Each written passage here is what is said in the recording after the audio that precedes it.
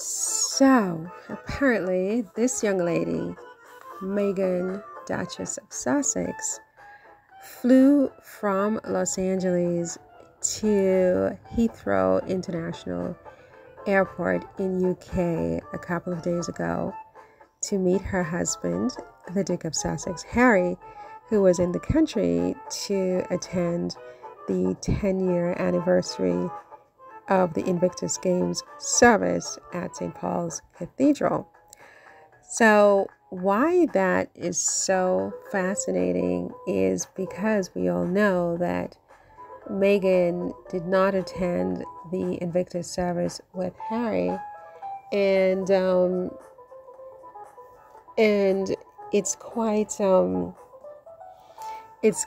interesting to me anyway that, you know, of all the different ways that she could have gotten to Abuja, Nigeria, she chose to fly to Heathrow. Now, it makes complete sense. I mean, her husband is already there, and they're going there together. And Heathrow or UK London is one way to get from Los Angeles to Nigeria. I don't know that there's a direct flight, so you always have to do a connection. And London is a popular one. And so it's not that it's so, unusual. I mean, it's done on a daily basis. It's just the fact that she braved it to go to UK, to London, given the climate and given the context, And but I also think it was kind of, very bold in the sense that she must have known they were going to talk about that and dissect that and pontificate about that ad nauseum, which they will next week because it's the weekend. I don't think they're working this weekend, but they are analyzing this whole thing. They're not done even with the Invictus service, and Harry, issuing that statement saying that, look, I mean, my father has a full calendar, so we'll catch up next time. He issued a preemptive strike with that, I think. And it was such a successful event for Harry, of course. And then King Charles, apparently through his sources, issued the statement that Harry has set up this hostile rival royal operation. And then we have Meghan flying into Heathrow, but having skipped the Invictus Games, right?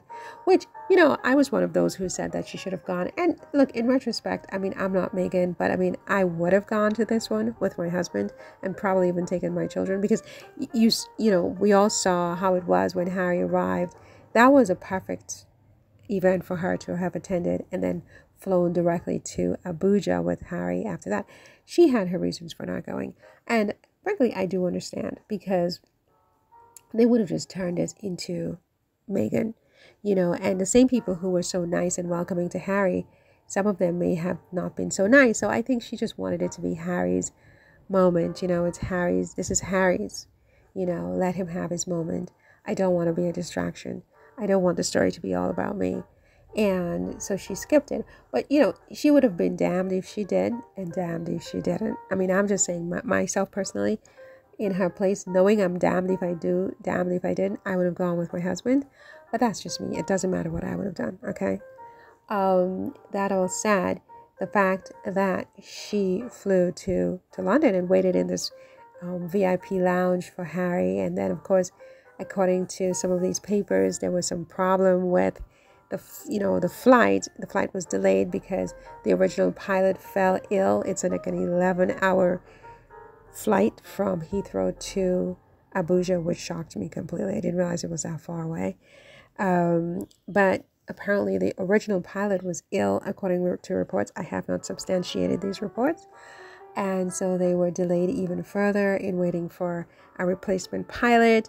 So there was some drama there. Well, for the most part, it doesn't seem like most of the press knew in advance that Meghan was on English soil, that she was in London, that she was at Heathrow, that she was waiting for Harry until after the fact, which it just seems to me that Harry and Meghan are making a total and complete joke of the UK media in more ways than one, and, I'm here for it. I'm here for it because, it's just a two of them against so many. So it's really amazing, right? It's absolutely amazing. Anyway, that's it for this one. See you in the next one. It was my pleasure to speak with you, of course, and I hope you're subscribed. And if you haven't yet subscribed, that you will take the time to hit the subscribe button now and support a Sussex-friendly site. See you soon. Bye.